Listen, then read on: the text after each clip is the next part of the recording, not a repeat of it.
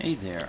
I was just wanting to go over some of my thoughts on why I was doing the contest and some of the underlining themes and reasons behind it. If you haven't heard of my contest, I will be giving one of these away, half ounce You're the Horse from the Perth Mint. Really pretty coin. There's the queen.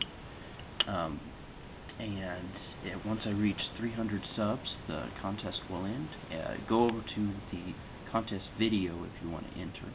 But the gist of the contest is you've got to say something you're doing now, and I put in the contest video something you're doing this year for next year, but it's just got to be for something now and later on this year.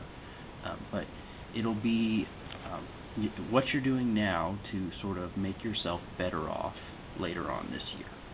And the gist of this is, like, if you're not, the whole thought process is if you're not sort of growing, you're sort of dying, because there's so many ways you can just fall behind. Like, even if you're financially set right now, like, let's say you've got a job, it pays all your bills, everything's good, but eventually, you're going to have a car repair, or you're going to have a medical bill.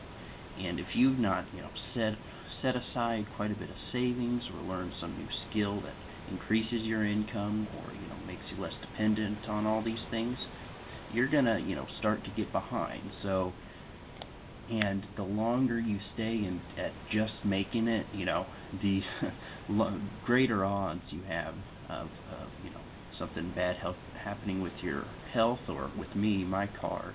It's just just needed a major repair, so that was bound to happen. So all of these things are not there. You don't know exactly when they're going to happen, but they are going to happen.